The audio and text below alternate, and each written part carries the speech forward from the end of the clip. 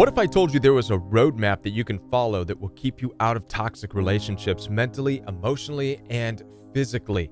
This roadmap that I want to share with you has existed since the beginning of time. It's an ancient roadmap for you to follow. The problem is that there's another roadmap that's been given by modern society, and that roadmap keeps you oppressed. That roadmap keeps you vulnerable to narcissistic abuse. Let's talk about these roadmaps. My name is Kevin, and this is The Royal We.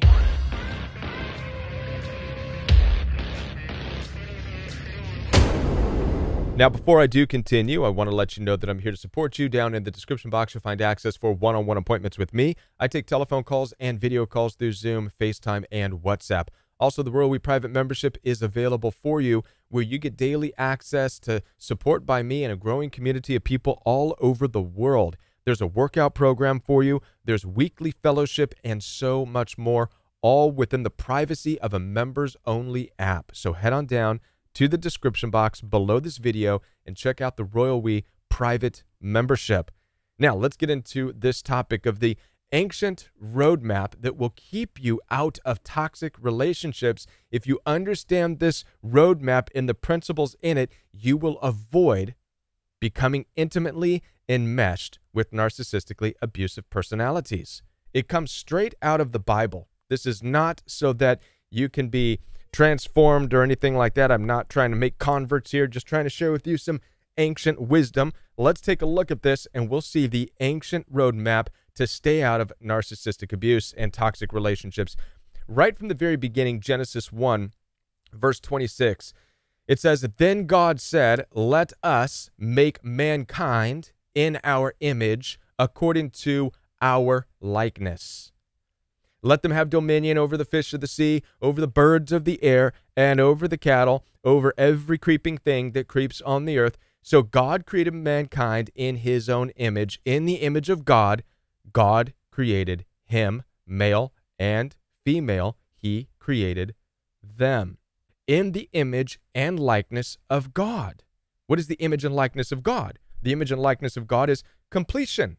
God doesn't need anybody else in order to be. God is fully self-actualized. And guess what? So are you. You being made in the image and in the likeness of your Creator, you don't need anybody else in order to be. You don't need anybody else to tell you who you are. You simply are, because you are already made in the image and in the likeness of your Creator. You are made complete. We can call this being self-aware. We can call this self-acceptance, accepting who you are as a created being.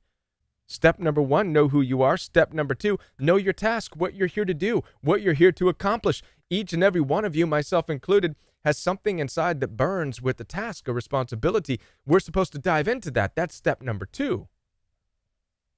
First is radical acceptance, self-actualization. Second, your task, your responsibility. What's your purpose here? Then, number three, last in this map, the last step, last but not least, of course, right? Verse 18, "And then, after all that, the Lord God said it's not good that mankind should be alone. I will make him a helper comparable to him." Number three, the final step on the map, is finding a relationship.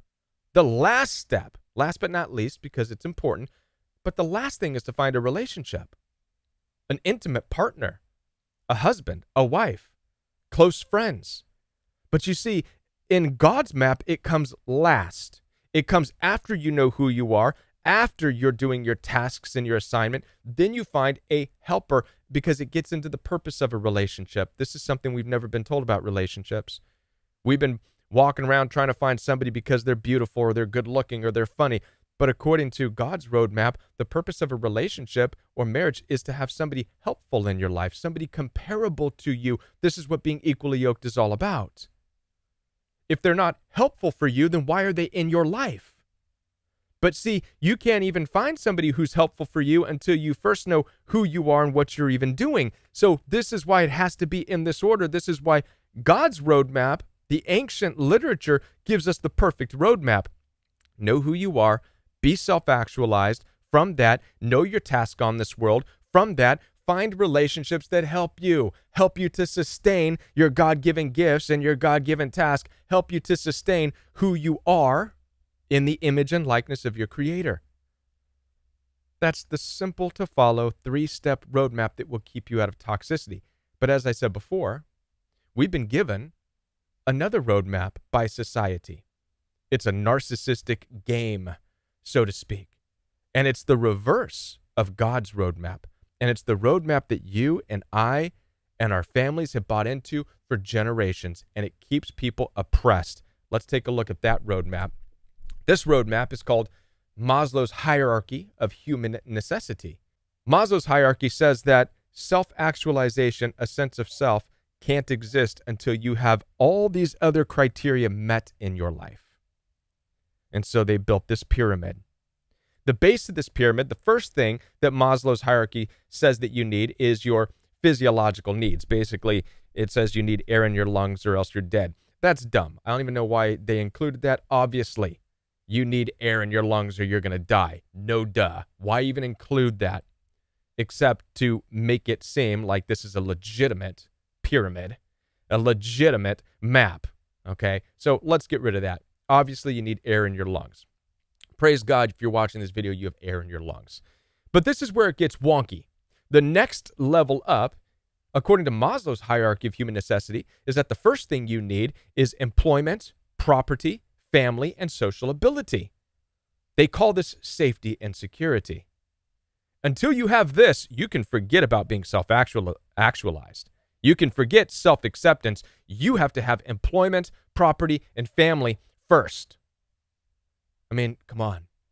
How many of you have gone to jobs, employment, and have seen workplace violence, workplace hostility, workplace narcissistic abuse as people fight each other on the job, clamor over one another, step on one another, trying to climb the corporate ladder? This is what workplace narcissistic abuse is all about. Why?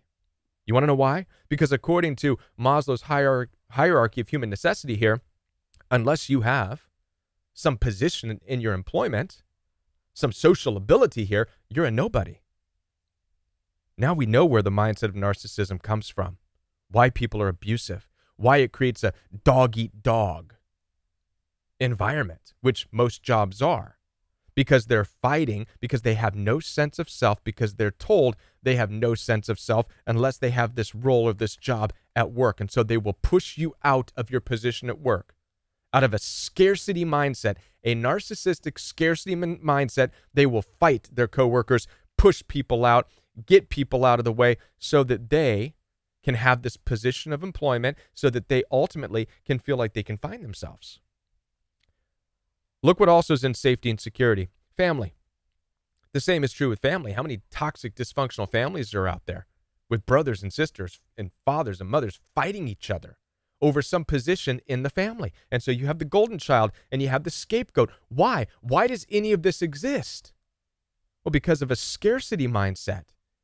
Because of this hierarchy that says if you don't have a position in your family, then you're a nobody. You can see how Maslow's hierarchy has people scrambling and fighting each other narcissistically because there's no self-worth unless you have this.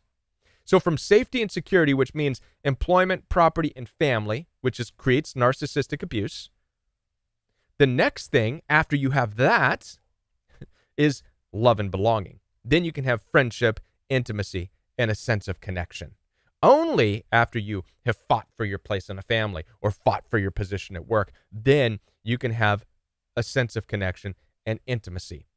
But this creates just the same problem. Now you get the same people following this backwards roadmap who now find a girlfriend, find a boyfriend, and fight people off for that. Don't be looking at my girlfriend. Don't be looking at my boyfriend. All these schoolyard brawls. What for? Really? How stupid is it? How narcissistic is it? The reason is because they believe, according to this roadmap, without that relationship, without that boyfriend, without that girlfriend, they're a nobody. This narcissistic roadmap has created narcissistic abuse. I need this in order to be somebody. I need this person in order to be somebody. I need this job to be somebody. I need this family, the status in the family to be somebody. Because then after you have that, then you can have self-esteem. Once you have chased everybody off your hot boyfriend or girlfriend, now you can have self-esteem. Now you have the right, according to Maslow's hierarchy of human necessity, to be confident, to have the respect of others. See, this is why narcissistic bullies out there fight for all this stuff. They think it's going to get them respect according to Maslow's hierarchy here. Now they have the respect of others. Now they can be a unique individual. Then after all of this, then you can know yourself. At the very top of this pyramid, you can then have creativity, spontaneity, self-acceptance, and meaning in life and inner potential. Only after you have all of these other things. You know, the big problem with this is that people can spend their lives fighting and clamoring and chasing all of this stuff because they believe it's going to help them discover themselves and have self-acceptance. And guess what? It never does. I know this because I watched my dad live this lifestyle. My dad played this narcissistic game. I'm not trying to spoil the video, but check out my narcissistic father's last words before dying. I put that video. I'll post a link right there. He chased all of this stuff.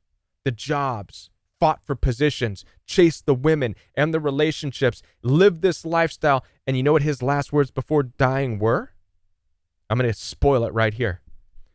I never knew myself. All this stuff, Maslow's hierarchy, people can climb it, search for it. Narcissists do. This is the narcissistic person's game. They chase all of this stuff and never find themselves. So let's compare. Maslow's hierarchy is nothing but an upside-down version of what God had established from the beginning, the roadmap to free your life of toxicity. God's roadmap to allow you to live a fulfilled life looks like this. It begins down at the bottom with self-actualization.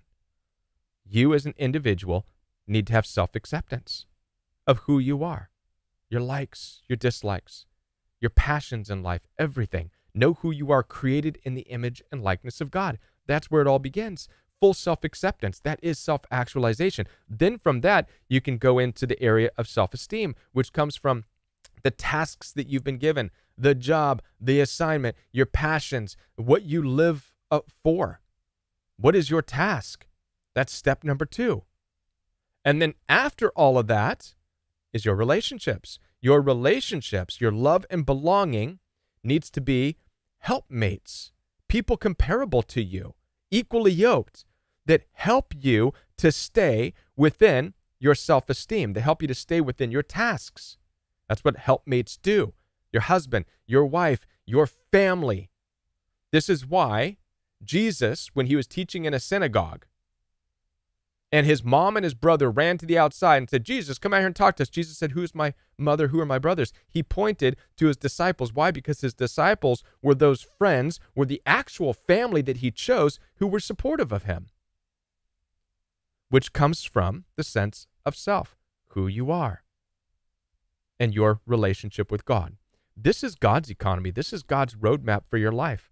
And if you follow this, self first, your responsibilities in life, and then your relationships, if you follow that, you'll avoid toxicity because it all comes from yourself. You won't allow anything in your life that's damaging to yourself.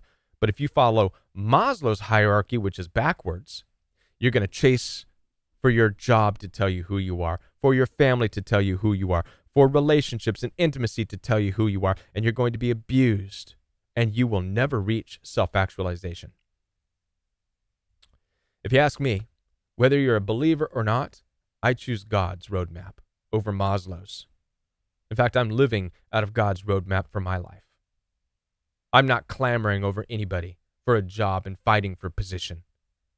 I'm not fighting for position in somebody's family. Most of the people who do this, they don't even know themselves. That's what narcissistic people do. They fight for position in a family because they don't know themselves.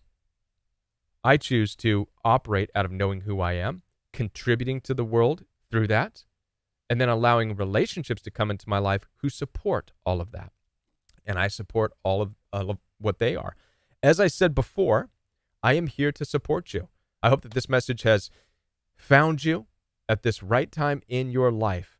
And if you would like to talk about this even further, head on down there, schedule some time with me. I do take one-on-one appointments, telephone, video calls are available for you. Also, don't forget the Royal We Private membership is available for daily support, access to me, people all over the world. Head on down to the description box and get started in the private membership where you get access to your own private app. I'll be back with more right here on the Royal We. If you're brand new to the channel, do me a favor, subscribe to this channel. That's the only way that this message is going to get shared with anybody is your subscription. Your subscription matters. So subscribe to this channel. Help share this. Share this video with somebody who needs to watch it. Like this video right now. Give it a thumbs up. Leave your comment with your thoughts down below. Check out one of these videos recommended by the YouTube algorithm. And I'll be back with more videos for you right here. Have a great day, everybody.